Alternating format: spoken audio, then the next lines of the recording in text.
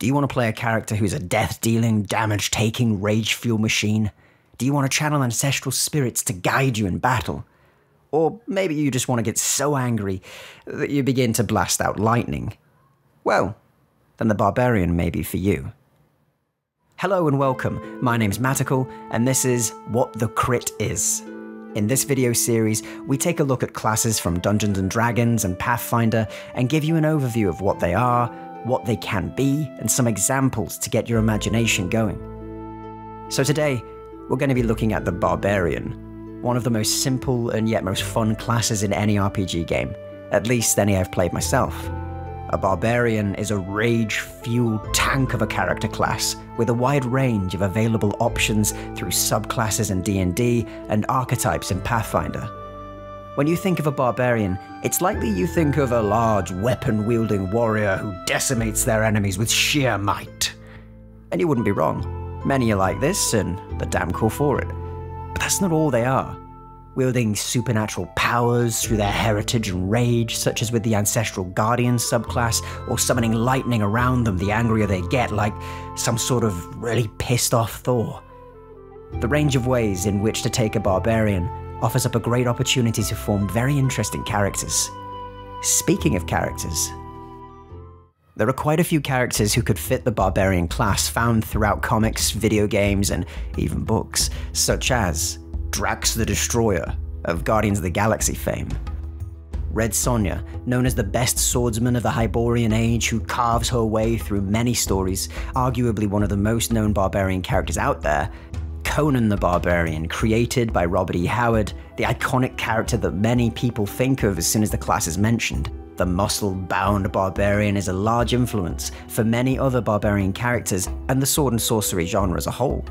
Logan Ninefingers, the Bloody Nine. The towering, scarred northerner with, well, 9 fingers, and point-of-view character from the book series The First Law by Joe Abercrombie. Through both calculated combat tactics and sheer instinctual killing rage, Logan makes a lasting impression throughout the series of books. And finally, Grog, a Goliath barbarian from Vox Machina and of Critical Role fame, played by the brilliant Travis Willingham, beloved by many critters, including myself. There isn't much more to say on this character aside from go watch some Critical Role or read the comics.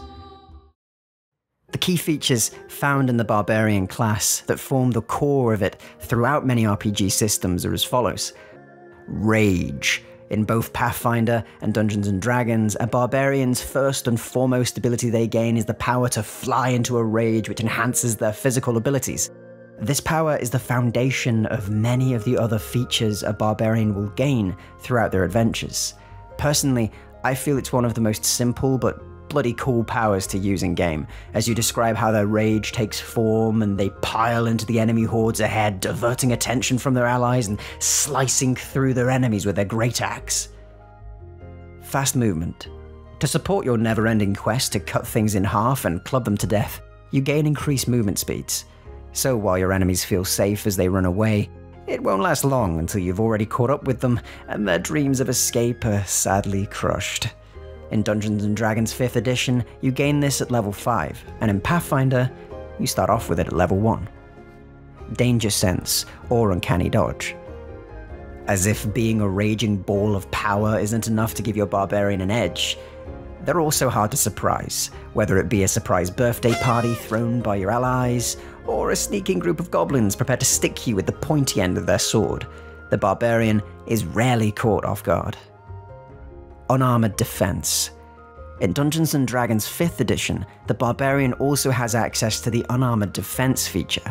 This allows for your Barbarian to choose to forego pesky armor in favor of the shield of rock-hard abs and their natural dexterity to avoid blows.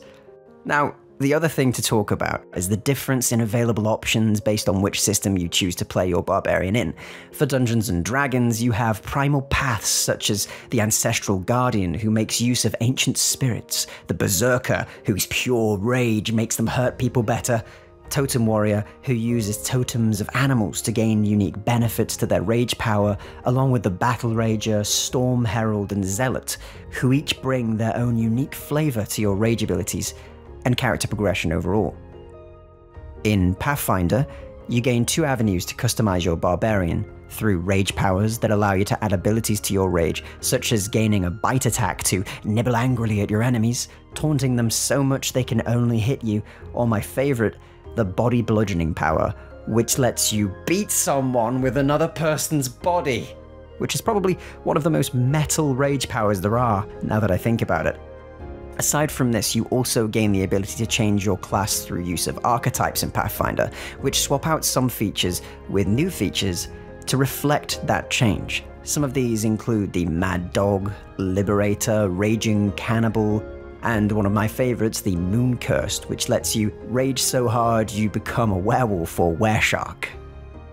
So, with all that in mind, I hope you have more ideas on what you want to play with your new Barbarian character, but just in case, I'll be giving 3 examples of characters that may help you to give you some inspiration or an idea on how to use these features and choices to make some truly fun Barbarian characters. In the north, there is a man, spoke of as if he was legend. A myth to be told to clansmen to warn them of their own anger. A man who was once said to have crushed a bear's skull with his own bare hands. A man who is said to have fought in many of the wars between the clans of the Northmen and never lost. He is said to be possessed with an insatiable appetite for battle, and that no blow, no matter how deep, will slow him down. Many who have seen him in battle speak of a look in his eyes, a blank stare full of rage that pierces their very heart. He fights with wild abandon, swinging his long sword with ferocity and speed like that of a demon. It is said, however, that away from the battle, the man is calm, collected, and gentle. A stark contrast to the bloodshed and ferocity shown during. Standing heads above many others of his kin, he towers over the battlefield like an ever-watching giant, waiting for his time to enter the fray. His name, you ask? Asmund Cole, and he is no myth. This character concept is for a character known as Asmund Cole, a northerner and barbarian who makes use of a longsword in battle, and nothing more than sheer brute force to take down his foes. This sort of character could be made using the Berserker Primal Path in Dungeons & Dragons 5th edition, or simply the base barbarian from Pathfinder, with some powers and feats such as the Power Attack feat, or Cleave to really emphasize that raw fighting ability. Character 2. Sindra Sharptusk. Thundering footsteps and lightning-quick attacks herald the arrival of Sindra Sharptusk as she leaps into battle. Once a shaman, her strength comes from the primordial elements themselves. However, the days of battle are far behind the half-orc. The glory days over, Sindra has turned a new leaf. She now makes a life for herself as an inventor, her creations imbued with the elemental powers she harnesses. However, do not let her peaceful life fool you. Her prowess is mighty, and her temper is still quick. Especially after a peculiar incident with her pet mouse, Sparky. One might say her anger is shocking. This character pitch is for a half-orc barbarian who makes use of the Storm Herald Primal Path from Dungeons & Dragons 5th edition, but with a bit of a twist, making use of the Sea Aura for lightning and a background as a shaman turned inventor, which could prove incredibly fun to play. For Pathfinder, I'd consider multi-classing Barbarian and Shaman, or even Barbarian and Alchemist if you really want to play on that inventor aspect of the character. Character 3. Augustus Periwinkle III. Some call me a terror of the oceans. Others call me Lord Augustus Periwinkle III. Both would technically be correct.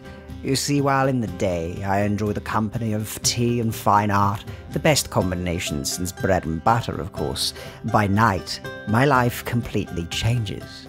I have been known to change into something else when I am perturbed, and nothing irritates me more than fake painting smugglers or other unjust rapscallions. where they may look upon my sharkly form with fear, others look to me as a hero of sorts. Perhaps one day I will find a greater calling for my unique power. Perhaps as a hero. This character pitch is a bit of a strange one, subverting the idea of a barbarian as a tough, large juggernaut of a character to a rather extravagant and over-the-top aristocratic half-elf. This character is based on the moon-cursed barbarian from Pathfinder, which makes use of a were form of your choice, in this case, a were shark, when they rage. So, as you can see, the barbarian class is simple, but has an amazing amount of depth to play around with. Hopefully this video has helped you get to know the class better, and will help you to get creating your own great characters. Let me know in the comments below of any of your barbarian character ideas, or a character that you've already played yourself. And that concludes today's video. So thank you very much for watching, and I hope to see you next time.